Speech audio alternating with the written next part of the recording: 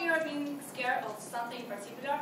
Maybe ghosts, monsters, or perhaps the darkness terrified you when you were a kid? Who hasn't, right? But may I ask, have you ever been scared of changing? Changes could be as simple as trying a different haircut, or they could turn your life upside down, like having to go to live to another country. For some people, including myself, sometimes it's a little bit difficult to change, but now I came here with some pieces of advice in case you find yourself in this very same process. Well, some of the most important questions that you have to ask yourself first is, are you sure that it is really your own desire? This will make you think if you are the one who is interested in changing, and if it is your decision, or if it is your parents' wish, your partners, your friends, or society's.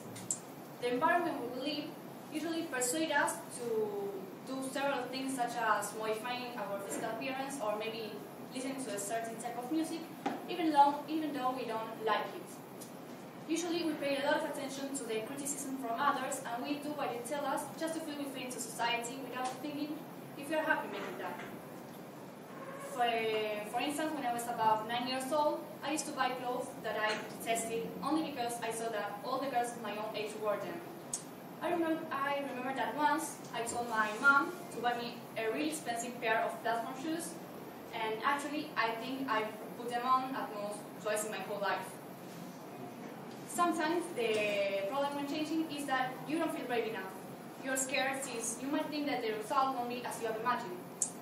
That's because, as humans, we always want to stay in our comfort zone. When we are faced with doing something that lies outside the place where we feel safe, we get nervous and get into panic. However, I encourage you to leave it, face new situations, and try new things out, like new stuff.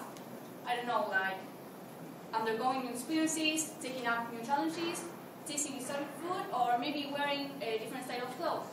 The point is that trying brings many advantages and benefits unless you don't think so.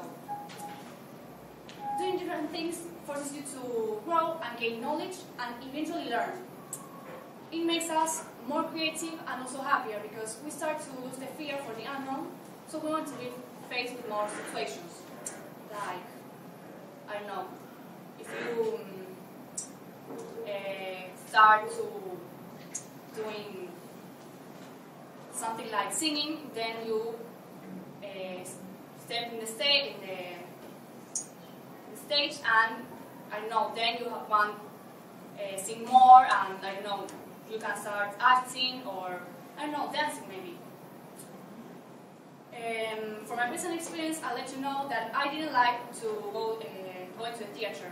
I thought it was a waste of time because once my parents took me to one and I totally changed my mind. I think I had never laughed so much as I did in that place, so nowadays I go to a theater as often as I can. We should take risks throughout our lives because we don't know what blessings could come from them. Who knows, you can meet new people, find a new hobby, or maybe you can change the way you perceive the world. Life becomes boring with the goals level, so why not present them and set new goals? A sentence from the song Fix You, written by Chris Martin, the lead singer of the band Coldplay, says, "If you never try, you'll never know. Ignorance is death and knowledge is life.